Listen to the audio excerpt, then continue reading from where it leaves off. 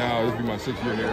But just being able to get back out there, get back in the swing of things. I haven't been out there since January, I think it was like 16th when I got hurt. So it was just good to be able to get back on the field, do what I love. So.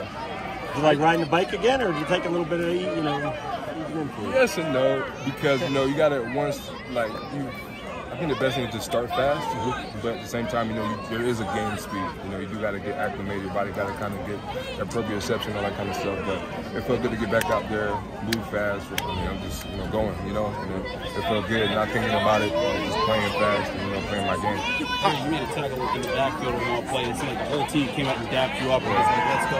What's it been like? As you warmed up, how's the team received you and you built relationships? It's been cool. It's been cool. The first thing Coach T talked about was, welcoming the new guys, especially the late acquisition. And I didn't get here until just now in training camp, but the guys opened me with welcome arms, and it was real cool. Like I said, I'm just happy to be here.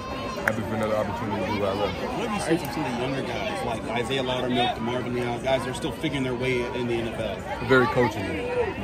They want to be good. They're very coachable. They take what Coach Dunbar tells them and apply them. You see them practice every day. I feel like the sky's the limit for both of them. How do you feel about this group as a whole? Yeah. Are you able to pick up on tendencies, kind of start building that connection with guys like Cam and Isaiah, and then before you were on the field, before you got back on the field? Yeah, you kind of see how guys play, what they like to do, how they like to rush, how they like to move, how they play the game. And, trying to be a student of the game, you kind of look at that. So it was good to kind of get a feel for everybody and kind of understand what they like, how they like to operate, how they like to move. Like I said, I just take it one day at a time. And when you're not playing, you get to watch a lot. So. Yeah. Is 2 weeks enough to gain that on-field chemistry for week 1? For sure. Yeah. I feel like I think the biggest thing is just taking it one day at a time. Every day it gets a little better and better. You feel fast, you feel comfortable. You get back into a rhythm. I feel like that's what's happening.